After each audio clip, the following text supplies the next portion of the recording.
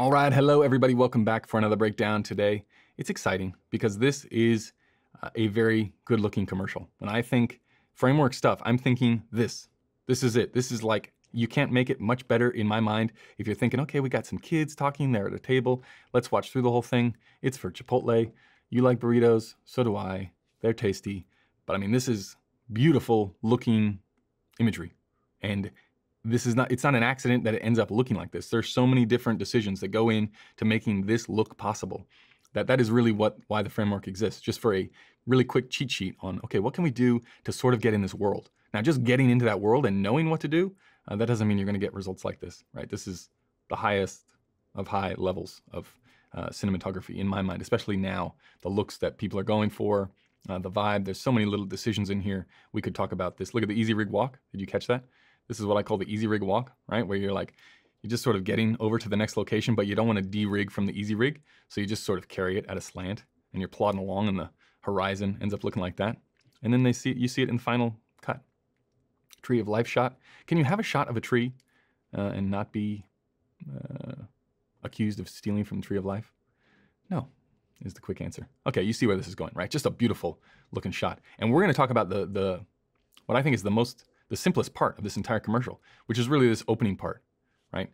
This is everything that we talk about every single video. This is it done correctly. So if you're wondering, when Patrick says, how do we do this right? This is basically it. Key from upstage, kid looking in the direction of the girl. We're on the dark side of the line, even though there's some fill coming back in here, a little bit of that orange light that is coming back in here. It's more just look at how the shape is created. Right? It happens through having the variation, having the light, having the dark, peppering the background, using our shears and curtains in the background. Right? We've got a practical, but it's not on. Yes, that can exist. And even the framing, right? We got these little elements in the foreground, little Chipotle branding. They would have been loving that. The wardrobe, you know how it's not white, doesn't immediately stick out. The brightest thing is, okay, a little bit of window, but really this is it, right? See how the bright part of his face is matched up to the curtains in the background. So you get light on his face, blue on the curtains, then light, then blue, then prack.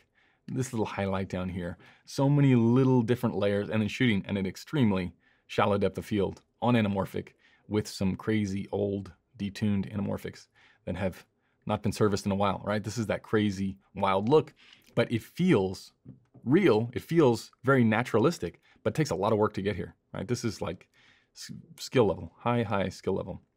And then you match that up with her single, right? Even here, right? We're looking down this way and notice what we can't see here. This is a big one. What can't you see in this frame? Well, you can't see where the key light is coming from in all the other frames, right? That's called fantastic framing because this light here, right? We're selling that it comes from some sort of window or some door over there, but we never see over there. We recognize that, okay, the light is coming from there. We get a little bit down there. We see the curtains over here, but we never actually see what it is because you don't want to see where the key light is coming from. You want to you want to light through the window that you never see. And this is a great example of what happens when you do that, right? You get shadow side here. You can feel there's a little bit of fill, a little bit of return coming this way on the hands, on this side of the face, but it's just about setting these levels, right? You get backlight, salt and pepper all the way across the frame. Really shallow depth of field. And then, like I said, the most important part is that you never see where that key light is coming from, which allows you to set the mood and keep it in whatever direction we're pointing now. As long as we stay, this is the line here between these two, as long as we stay on this side of the line, anything in here is going to look great. And this is also like a fast setup because as soon as you light the room up, really you can shoot any direction in here, right? With a few minor tweaks, which we'll talk about. And the minor tweaks come from, as we come to him, I mean, beautiful looking shot. You can see just a hint of an eye light in there. We come around to the sister. Where is the sister shot? Boom. Yes, eye light. Yes, please. Little tiny edge down here. Extremely out of focus in the background. Little layer just there in the corner of the image. But man, just using all of those elements. And the hard part is, now, if you were going to go out and you were going to do this, is it going to look this balanced? No. No. Why? Because this is really hard. This is the part that is the hard bit, is knowing, okay, let's place all these things exactly where we know where to put them. Well, we've talked about that before. You know all of the tricks. I know all of the tricks, but it's the balance that really sets it apart. It's like, how do you get great results? Well, you just practice on honing your eye and being able to recognize what feels good, what feels real, to what is actually going to look and feel real. This is great because you got those little tiny highlights there. We're not too hot, right? If you remember back to the video where we looked at the Tom Brady commercial, where the skin was so elevated, there was so much level, and the whole exposure was all played up in this part of the scene. If you contrast that to this commercial, if I could get the pen the right size, look at how much, I mean, it's all played way, way down. We go back to little boy's angle, right? Way down, way down. We don't want anything competing with this part of his face, you know? That is the hot spot there. That is where we want people to look. And again, it's all about choosing where you sit inside of this location. Same thing here. This is the sun wrap. If anyone has any questions, and this is how you get it, right? You put a diopter on the camera, you put a 4x highlight over here, the sun comes crashing through here, you wrap around with like a little bit of poly, which gets you this look right here.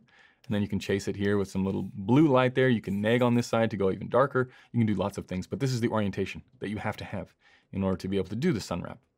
And then I think we come back here eventually, don't we? Oh, this one, another good one, right? Like we're in the barn. We're in the barn. We've got all of our levels with the door sort of closed, right? We're lighting it up. We got backlight, which pulls him from the background. We got our nice warm interior light, which is going to be overtaken by the daylight. That adds our little tiny cheek here, our two eye lights.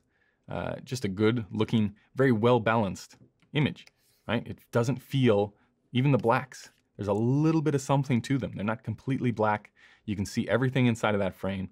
But then once we add in the daylight, ta-da, still it's in the perfect spot. He's sitting in the perfect spot and the camera comes around so we get that nice fall off and that nice shadow, but we're not losing any of the backlight or anything like that. That is just a good looking shot. And then we cut to, boop, expose for out here. So again, we're not clipping. We're looking directly into harsh sun from a giant dark barn, but yet nowhere near clipping. Other good thing in here is just look at all the little extra elements that run along the frame.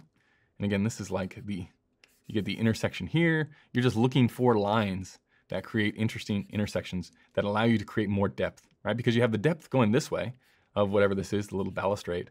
But then you have the same thing down here, just repeated with the light. Like there's so many areas where it converges and there's so many opportunities for depth that is where, when I say the richness or the nuance, this is what I'm talking about. Like having all of those things inside of the frame.